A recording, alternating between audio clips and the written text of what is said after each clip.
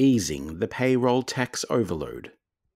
Payroll tax is a significant source of revenue for Australia's state and territory governments, but its ongoing existence after more than 80 years is under increasing scrutiny, with the persistent calls for reform.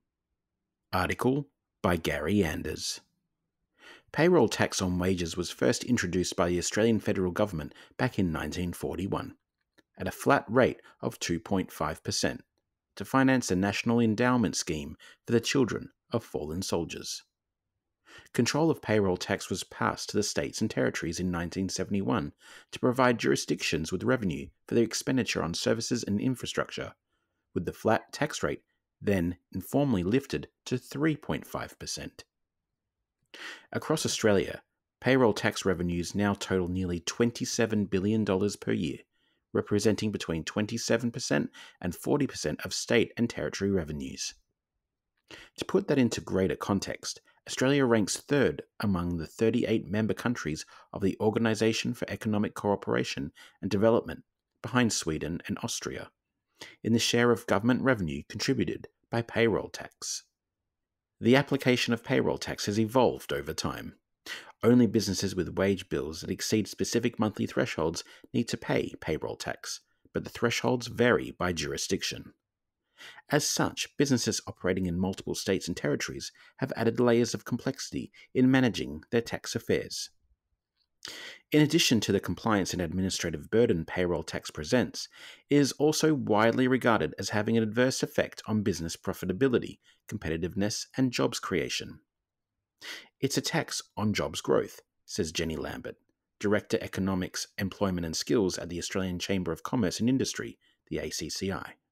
For those businesses over or near the thresholds, every additional employee costs more in tax. The ACCI recently released a paper entitled Payroll Tax, a Handbrake on Jobs and Investment, following a national survey of 620 of its members. It found that businesses ranked payroll tax as the highest reform priority relative to other government taxes, fees and charges, workplace relations, and regulation. More than 90% of the businesses surveyed said that payroll tax influenced their willingness or ability to employ staff and invest.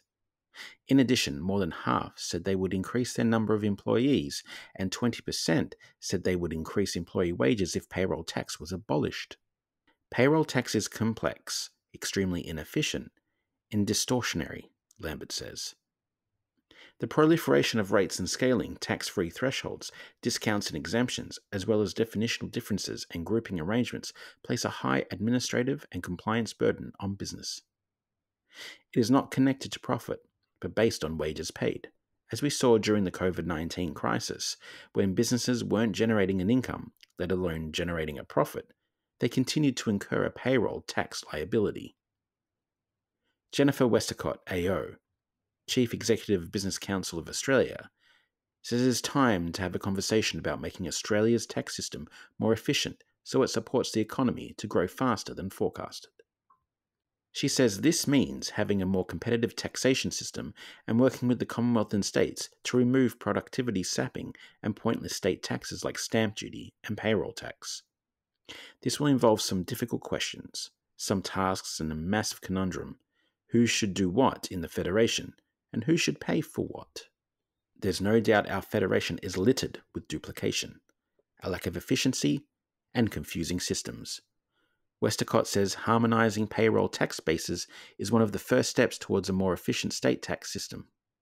Warren Hogan, Managing Director of EQ Economics and Economic Advisor to Judo Bank, says it's a long-standing fact of the Australian economy that payroll tax is an inefficient tax.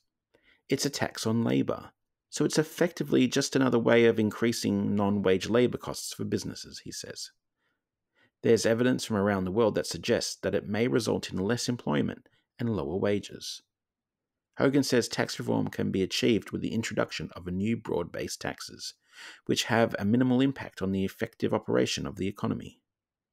Then get rid of a lot of these historical taxes that do have an impact. We saw a lot of those state-level taxes go with the introduction of the GST. Unfortunately, payroll tax was not one of them. Lambert adds that transition costs are the biggest obstacle to achieving any substantial payroll tax reform, requiring the Commonwealth to play an active role in offsetting lost revenue and incentivising the states and territories to make significant changes. One option available to governments would be to increase the goods and service tax to support state and territory budgets, she says. In the ACCI survey to replace state and territory revenue, just over 85% of businesses said they support increases in Commonwealth taxes, with the majority at 58% supporting an increase to the GST.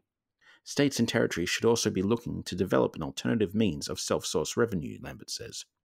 Recent progress by New South Wales and the ACT on stamp duty reform, looking to increase land tax to replace stamp duty, are examples of approaches that can be taken. Hogan says that any significant reform of payroll tax or its elimination would ultimately need to be part of a larger tax reform package. I doubt it would be able to happen without being part of an increase to the GST, he says. It's a tricky one, but I think it's going to have to be a discussion we have at some stage, because apart from wanting to look at how we can improve the efficiency of the tax system, we need to think about how the federal government and state governments are going to get their budgets back in order. Hogan says he's not confident that this can be done without an increase to the GST rate. As soon as you begin the conversation at the national level, then you have to think about what other reforms need to be done, such as the removal of payroll taxes that would benefit the economy. In a way, this payroll tax issue, which has been hanging over the economy for generations, there is some chance it could be brought back onto the table in the next few years if the GST is brought back onto the table. There's nothing like a good crisis to get something happening. And if indeed we get to the point where we have some issues with our government finances in the next few years, then payroll tax may come into play. Eleanor Cassipides, CPA Australia's Senior Manager of Tax Policy, agrees that Australia's tax system as a whole, both at the federal and state level, does not need a review. The challenge with tax reform, when you only look at payroll tax in isolation, is only so much you can do, she says. Certainly, when you look at whether we should even have payroll tax, for example, there may be a better way to improve our productivity and competitiveness. Removing payroll tax might be one of them, but also the states do need to have revenue for education and health services. So the broader question is, where else will the money come from? If you change the payroll tax ratio and the amount of money the states and territories get, we need to make sure we can still fund the services that the governments give to us. The design and application of payroll taxes across Australia's different government jurisdictions add to the cost of compliance for many businesses.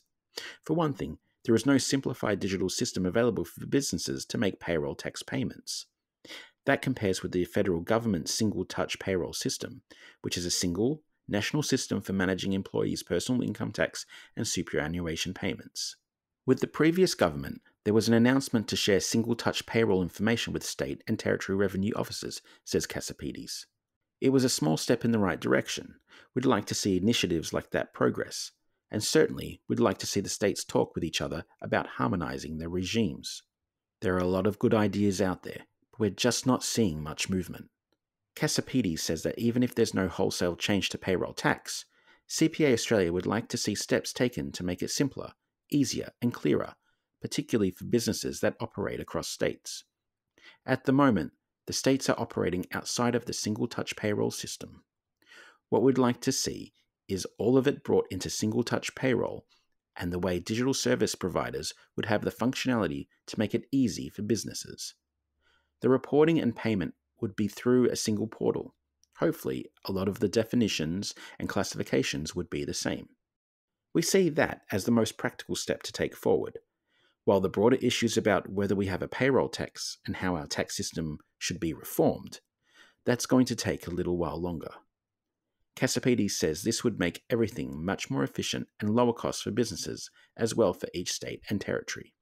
It's certainly about calling on the states to work together. We respect that they need to source revenues and set their own tax policies. However, any efforts to make it easier and simpler, that's what we're looking for them to do.